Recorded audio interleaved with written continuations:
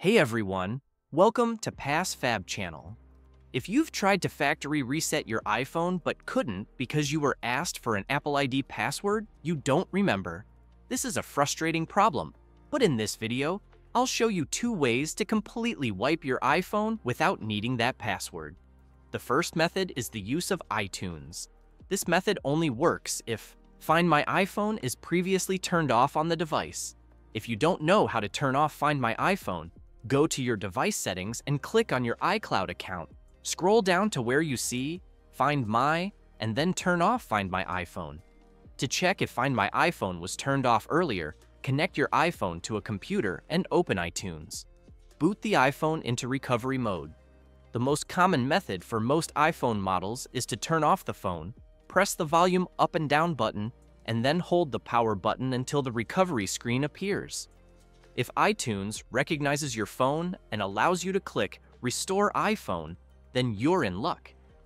Please make sure you have backed up your data somewhere, as this process will erase everything on your iPhone and install the latest iOS, letting you set it up as new. But if Find My iPhone is on, iTunes will block the restore and ask for the password. So what do you do then? That's where our second method comes in. You can use a tool called PassFab iPhone Unlock. This software is designed to handle exactly this situation. First, download and install PassFab iPhone Unlock on your computer using the link in the description. Open the software and you'll see a few options.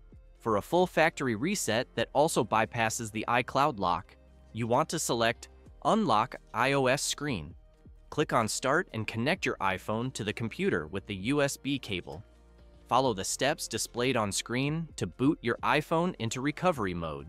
As soon as the device is recognized, click on Download, and the software will automatically start to download the latest firmware for your iPhone version.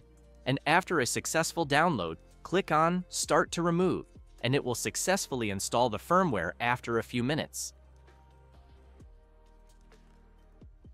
Your iPhone will restart, and just like that, you'll be able to set it up as a brand new device. No Apple ID password required.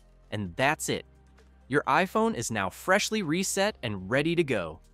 If this guide helped you, please give this video a thumbs up and subscribe for more tech solutions. Thanks for watching, and we'll see you in the next video.